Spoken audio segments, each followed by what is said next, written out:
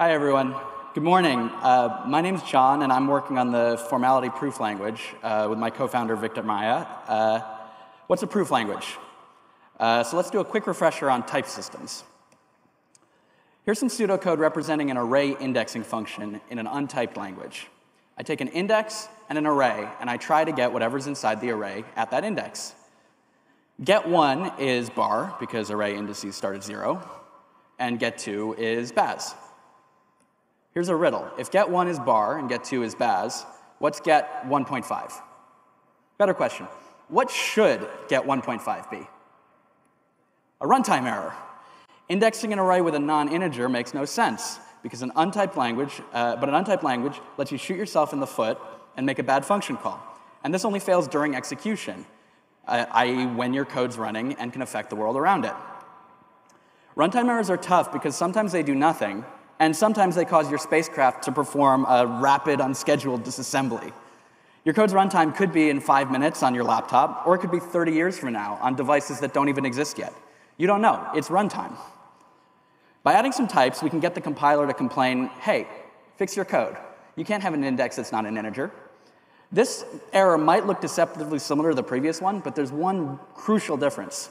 It occurs before your code runs. That is, before it can do any damage. But simple types are kind of inflexible. This function only works for arrays that contain integers. If we want different array contents in a simply typed language, we need to copy-paste lots of boilerplate. Lots of languages try to solve this with things like interfaces, but there's a better way. Polymorphism allows us to have a type parameter a that can get filled with int or string or any type that we like. This is really useful, and most typed languages stop there. But this still doesn't prevent all runtime errors.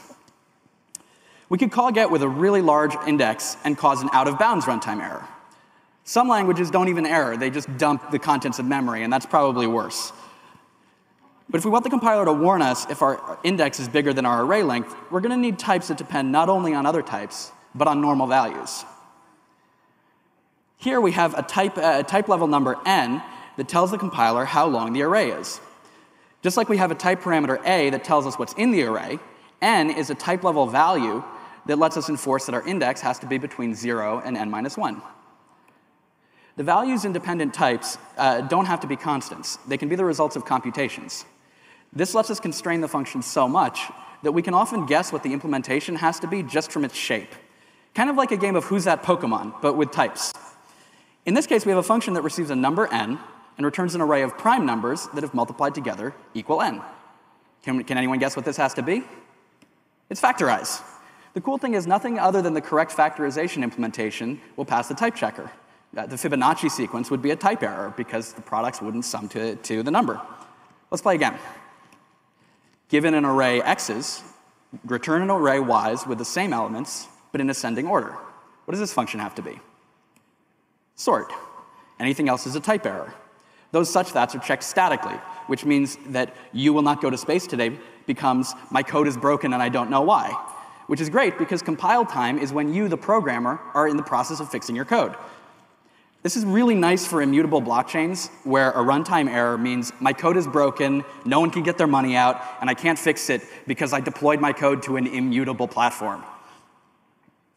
But dependent types are useful for so much more. If we can do arbitrary type-level computation, we can use our type system to declare any combination of properties we want. And then if we write code that validly checks those properties, we've built a constructive executable proof of the theorem that type represents. This is the Curry-Howard isomorphism, and my favorite isomorphism.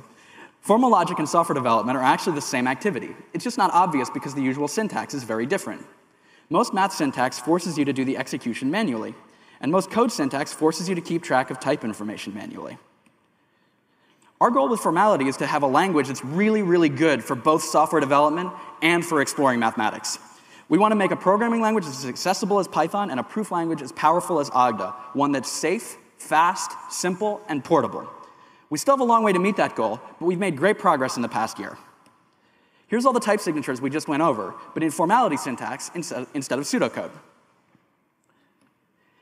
And here's how we declare data types and how we take the tail of a list.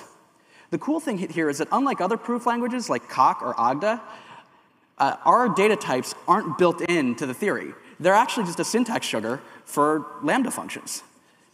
This code looks a little scary from a user perspective, which is why we built the syntax sugar over the past year. But it's actually a lot simpler to implement. And our runtime is only about 400 lines long, and our core language theory is only about 1,500.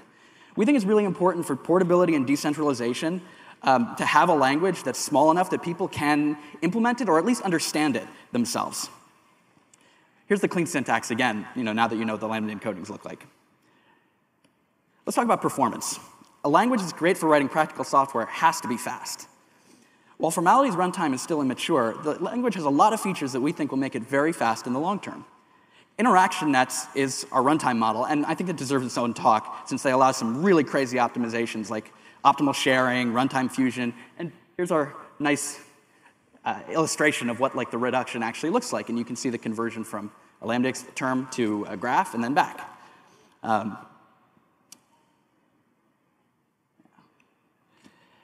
For code with lots of higher order functions, Formality is extremely fast right now, but there's still substantial overhead, which makes us only moderately fast on average at the moment. We think in future our interaction net model will pay a lot of dividends here. Performance is really critical to us for getting people to adopt Formality and using it to build lots of great software. One interesting thing about these benchmarks is that if instead I called the function not 10 to the 100 times, but 10 to the 100,000, it still only takes like 12 seconds, which is way better than, I think, pretty much any other language that I've used, unless you do crazy optimizations. Here's why proofs matter. Here's a sample of some costly issues that have happened at different parts of the stack that perhaps could have benefited from proofs and type safety. Heartbleed, that's just an out-of-bounds indexing error. Now, proofs aren't a silver bullet, because all these issues are really complicated.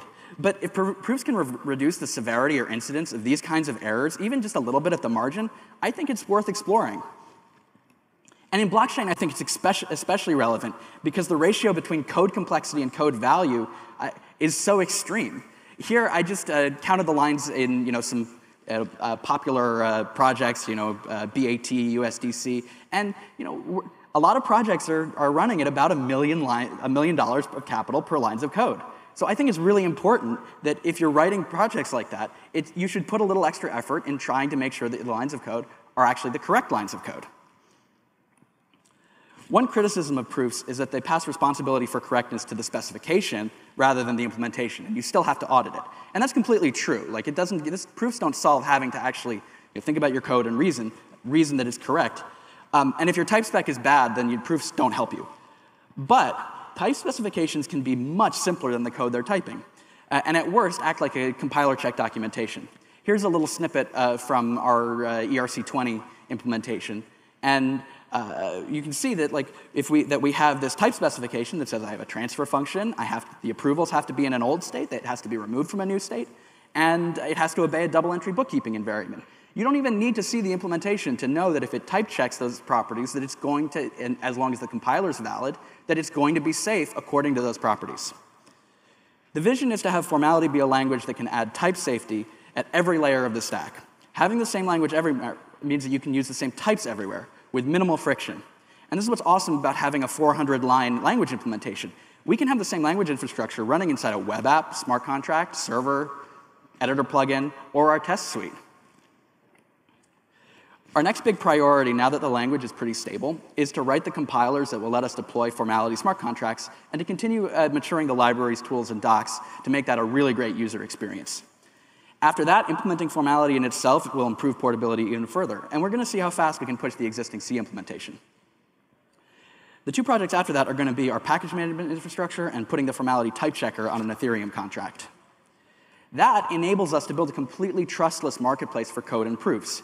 You can submit a Formality type to a contract along with a bounty for the first valid implementation of that type. And then anyone in the world can claim the bounty just by submitting the code. No human interaction required. If it passes the type checker, you get paid. And that's Formality.